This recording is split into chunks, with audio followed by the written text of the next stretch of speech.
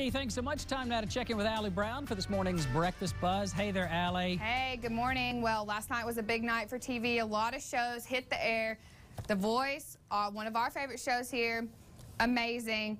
Couldn't put the remote down. I loved it. So I want to know, what was everyone else watching last night? What shows are they looking forward to this season? Here's what they're saying. Richard Ray says, I watched The Blacklist and I liked it. Darla Givens, she really liked The Blacklist as well. It had her on the edge of her seat, and she is looking forward to the next few weeks of the show.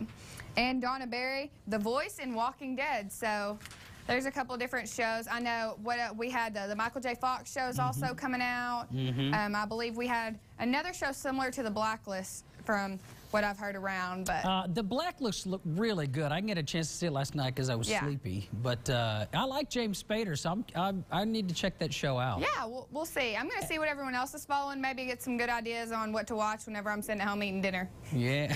All right. I'll catch up with you later. You eat dinner like 2 o'clock in the afternoon, though, don't you? Well, you know. Yeah, all right. Thanks, Allie. 5:17 is our time. Let's get to our headlines now this morning and let you know fewer Arkansans deciding to proceed.